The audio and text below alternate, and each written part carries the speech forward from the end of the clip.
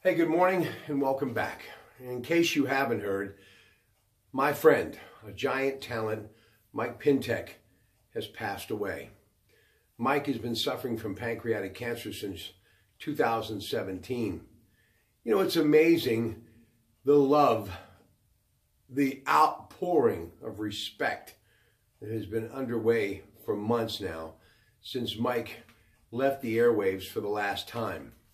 No matter where I go, no matter what I do, someone always says to me, hey, Mike Pintek, how's he doing? What's the latest? You know, I've listened to him for years. You know, I've listened to him for years too, but I had a front row seat to actually watch him in action. Mike Pintek was so passionate about what he did. You know, a lot of people have something else. You know, they play golf, they garden, they just enjoy something other than what they do, or more than just that signature thing. Like Pintek was a talk show host. That's what he did. He did talk radio. Whatever was happening in the world or locally, Mike Pintek got on the air every day, walked into the studio with a pile of notes, his KDKA radio mug in his hand full of hot coffee, and he would talk hot topics. He was incredible. He was truly like watching a great athlete at work.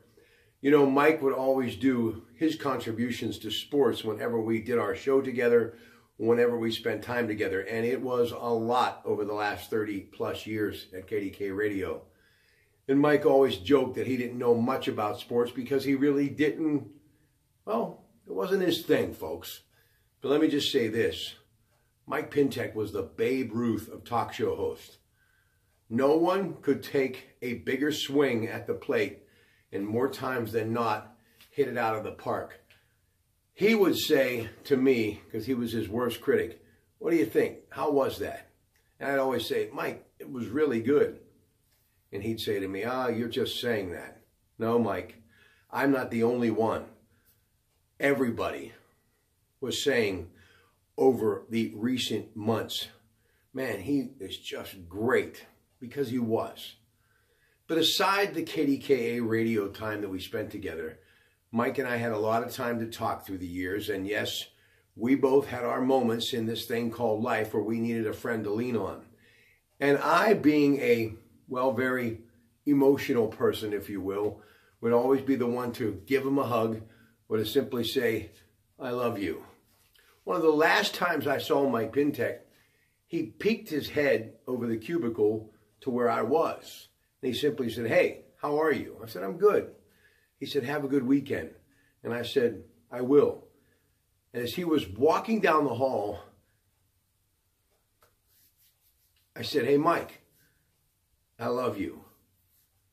And for those who know Mike Pintek, always stellar, posture upright, and for the most part, pretty serious, he walked all the way back and looked at me with those blue eyes, piercing blue eyes, and he went, I love you too.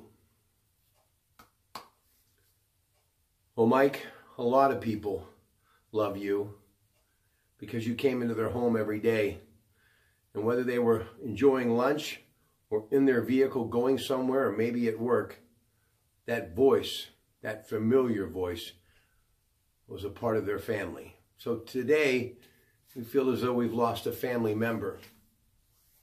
I know I sure have. Thank you for being a friend, a mentor, a brother. Ladies and gentlemen, thank you for showing your respect to Mike Pintek. I know he would want me to say, I love you all. Have a great day. From your Pratte Pack. Good morning.